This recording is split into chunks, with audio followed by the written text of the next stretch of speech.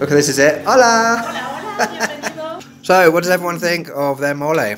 Sometimes I worry that if we don't learn how to do it from scratch, if we only buy, you know, what's already made, you know, that's going to be lost. Cooking with David just went up a notch.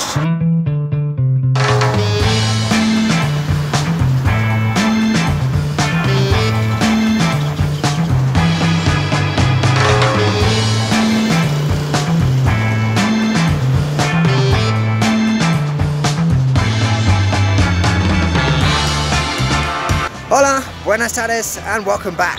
Right, after our wonderful trip to San Luis Potosí over the last month, which I'm sure you will agree was amazing, I'm back in the hustle and bustle of Mexico City. It is really good to be back, actually, I must admit. You know, there's something I love about big cities like this. It's really hot, it's Saturday morning, and I'm in Coyoacan once again. Why am I in Coyoacan? Let me explain. So, if you follow my Instagram stories and also my YouTube community tab, you'll know that a few weeks ago I was asking for volunteers because I was approached by a subscriber who lives here who does an Airbnb experience, and basically it's a mole poblano cooking class. So this video is a food video, and in terms of other people, what I was asking for on those posts was that I wanted some subscribers to join in. So I've got some people coming along today as well. So amazingly, you won't just have to look at my face for the whole video, which is great. And you know that I do some humorous cooking with David videos. This one's going to be a bit different because I'm hoping there will be some level of expertise involved, and also you're going to learn a bit about mole poblano, which is great. So let's get going. Okay, I think this is it. Okay, this is it. Hola! Hola, hola, bienvenido.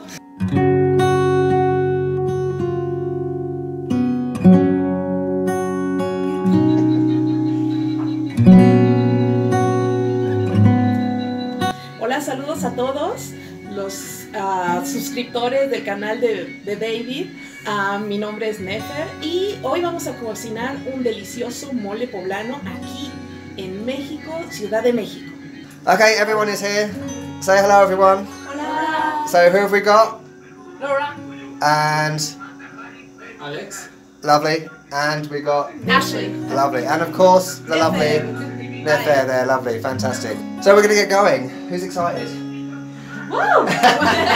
So first, who knows what pico de gallo have? Cebollas. Ajá, cebolla. Tomate. What else? Cilantro. Chile serrano. That's limon, yes.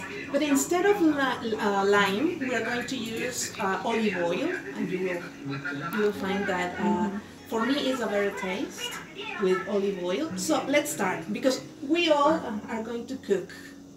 I'm going to assign you a task. I know that in United States, for instance, or abroad, fuera de México, they call this tomato.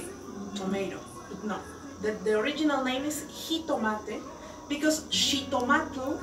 Do you know what means shitomate in Spanish or in English? Shitomate means watery fruit with a navel. We're going to use for pico de gallo only the flesh. So we remove all the seeds and then dice it in very, very small pieces, in mince. So I'm going to give you this task to you and dice it in very small pieces. Okay? And for you. And don't touch your eyes. Yes, don't touch your eyes. So what's this called? This is choconostle. It's a fruit from a cactus and it has a soury taste. So here we have all the seeds.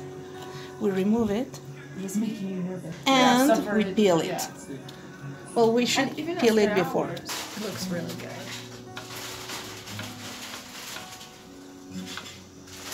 Have it, please.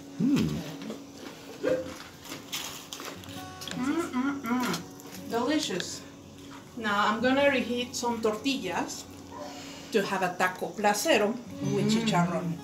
This is how construction workers eat at work. So they fix tacos like this.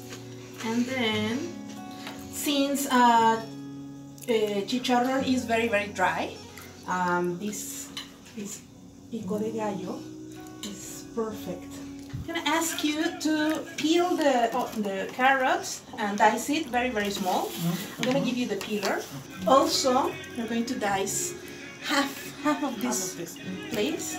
You're going to slice maybe 2 or 3 teeth. Okay. And David, you're gonna peel green peas. Oh my god, I have no idea how to do that. We add onions to rice and continue frying. You cook it over the burner, you let it sit, and then you kind of toss it and move it around for a little to spread it around. Let it sit a couple seconds. Do another toss, move it around, and let it sit. And you just do that continuously.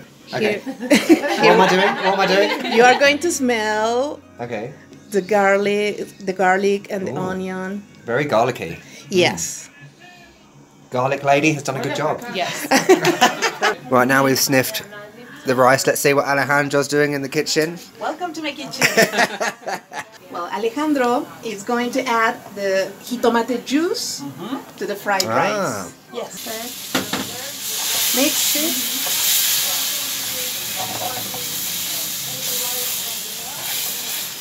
Once it is mixed, leave it. So I'm adding the green peas, yeah? Yes. All of them? Yes, all of them. Lovely. And stir it, yeah? Exactly. Oh. Laura's the camera lady now. Very tomatoey. Here we have a bunch of chiles. If we want it more spicy, we add more morita. More morita, yes. Okay. So the one that we know as chipotle.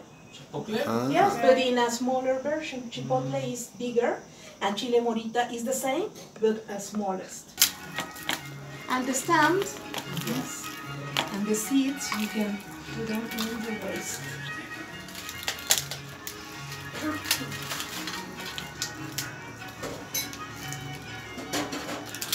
We're going to use pecan and almonds, grapes, raisins, sesame, Ah, perfecto. That's the ultimate ingredient. cinnamon and powder, anise, smell it, black pepper, chocolate. This is a chocolate abuelita, a brand from Mexico. Not Constanza. You can. And onion and garlic.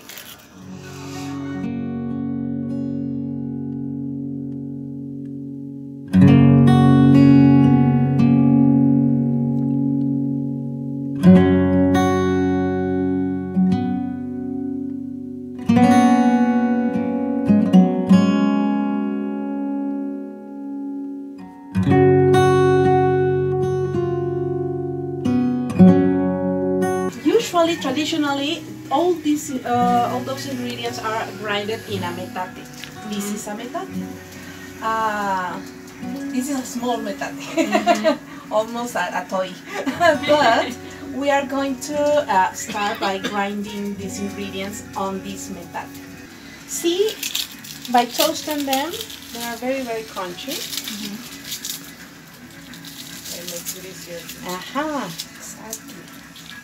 It grinds it up very fine. She made it look really easy. Yeah. Más difícil. Yeah. You ever used a metate before?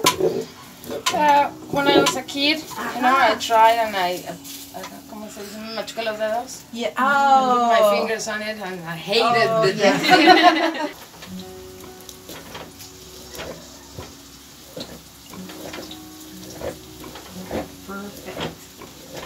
He's done this before.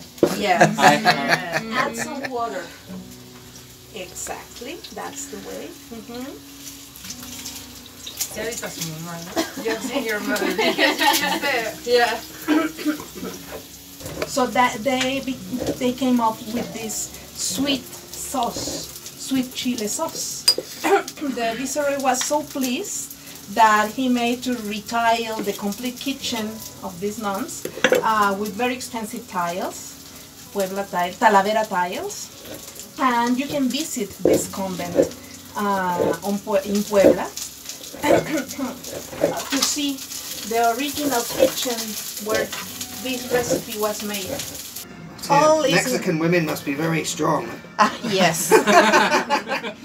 It's like that meme with the dog. I have no idea what I'm doing.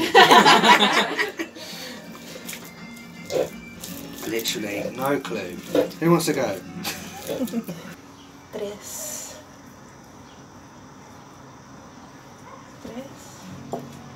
y 3.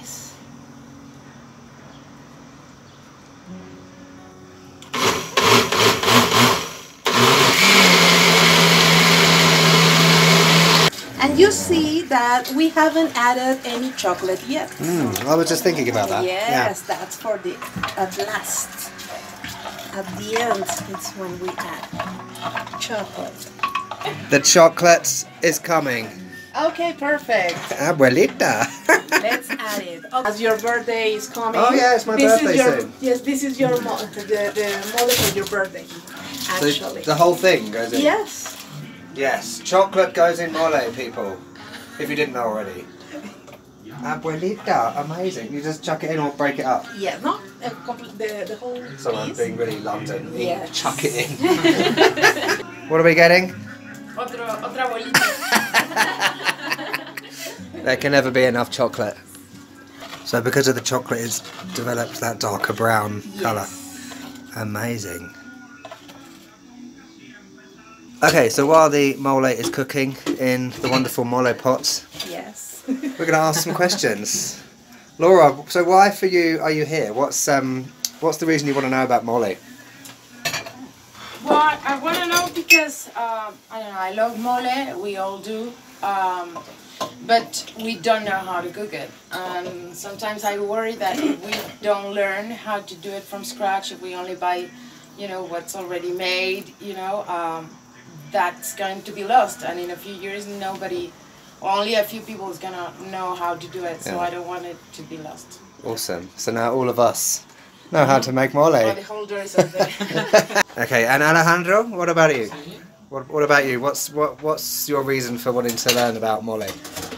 The experience.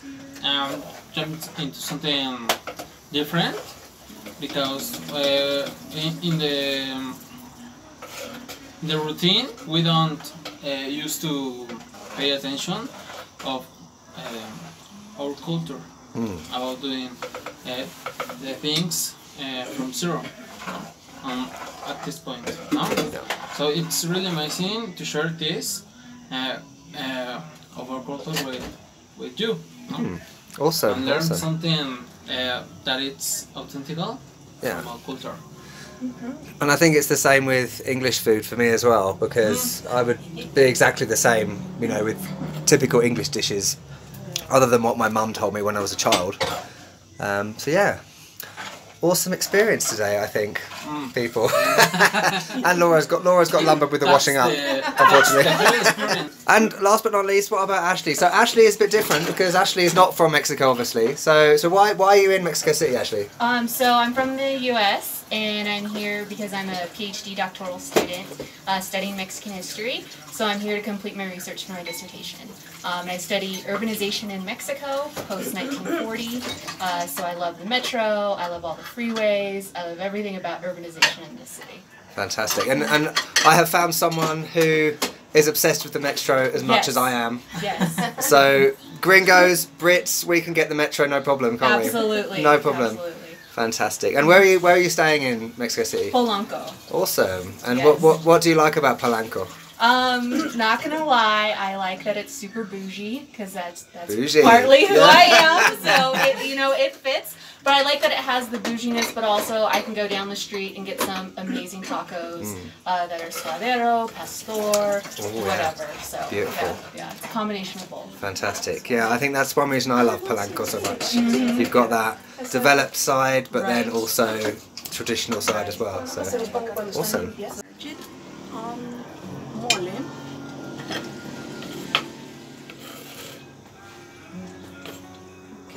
Meanwhile, I serve some red rice.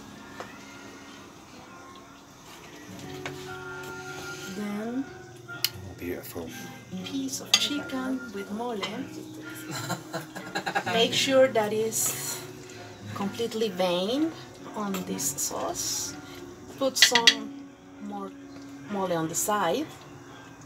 And then we sprinkle some sesame on the top. And that's it. Voila! Okay, this is mine. Later on.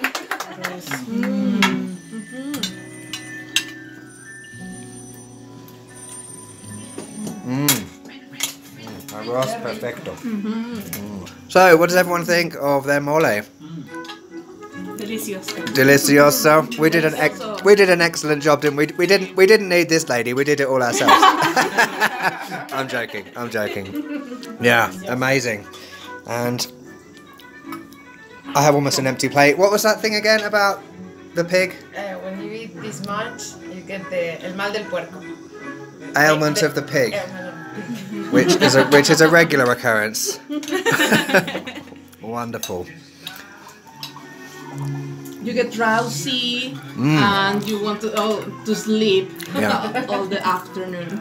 Right, 6 hours later, and we're all finished up at the Mole Poblano cooking class.